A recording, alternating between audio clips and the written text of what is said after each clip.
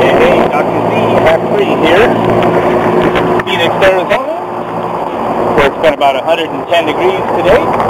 But looks like we're getting a little break from the storm here, and the temperature is plummeted down to about 99 degrees with the weather we have. That's really nice for here, except I better get off this roof before I get hit by some lightning, don't you think? Yeah. Check it out, Dr. Z. This was 20 minutes after I made that video. I got off that roof just in time. Raining pretty good. And the skies are black. You know what time it is? Be sure. Same thing. And here we are. Actually, it's 2:30. Hello, my viewers.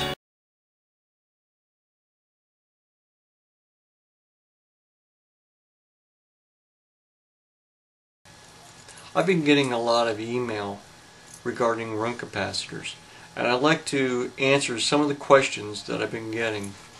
One question is in regards to this dot right here, as to what it's for. Well, it's really not for anything in particular. This dot right here is actually where the manufacturer had soldered the hole, where in the factory they fill the run capacitor with a polyglycol dielectric fluid that's very commonly used nowadays, now that PCBs have been outlawed. To the end user, this spot of solder has no real function. For the most part, you might as well just pretend it doesn't even exist. Unless, of course, it starts to leak, that is. And now a message from Mikey2501 in regards to how to discharge run capacitors to make them safe to work on. Hey gang, somehow DrZarkloff has convinced me to do this video clip so he can sit at the house and drink martinis. We're going to short out capacitors today, or discharge capacitors if you will. And he's probably watching Hula Hoop Girls too on YouTube while I do his dirty work. Anyway, here we go. We have two capacitors today. We have a fan capacitor, which is just a single run, and we have the original, which was replaced on the fan side when they changed out the condenser fan motor, and they were still using this side. I'm having to replace this cap today. It's a 35. For the compressor side, it's only reading 9 microfarad. A simple way to do this on medium to low voltage systems is, this is a 220 system, 240 system. Take a screwdriver, insulated handle, very important, and short the common terminal, which is the center one here, to each of the two separate ones. Just real simple to discharge it that way. Same thing down here. This one's already discharged because some hack had left the capacitor floating loose, and you can see the kind of burn terminal there where it shorted the casing. But there we go. Very simple, very, very easy, and the doc can enjoy his martinis. And now we have his bit for him. Before Saturday, no less. Another question I've had is, why do we even need run capacitors? What exactly do they do?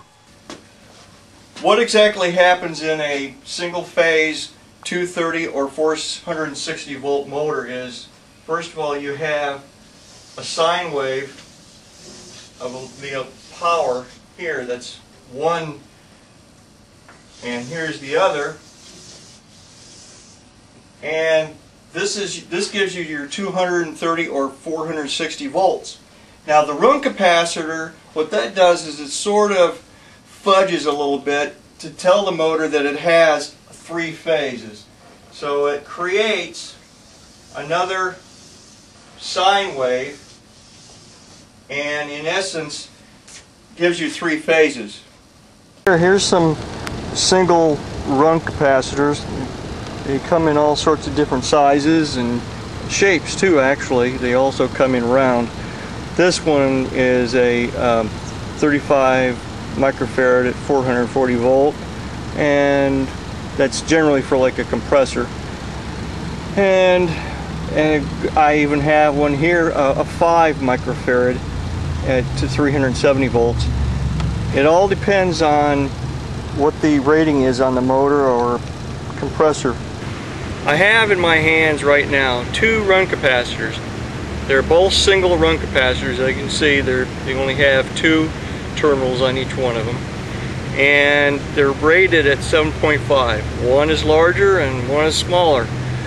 Here's the difference. The difference is the larger one is rated at 440 volts and the other at 370. Now, why would a manufacturer make a run capacitor that is like this? Why would they bother to make a run capacitor rated for 370 and one for 440? Well, there's a reason. Each motor is rated differently.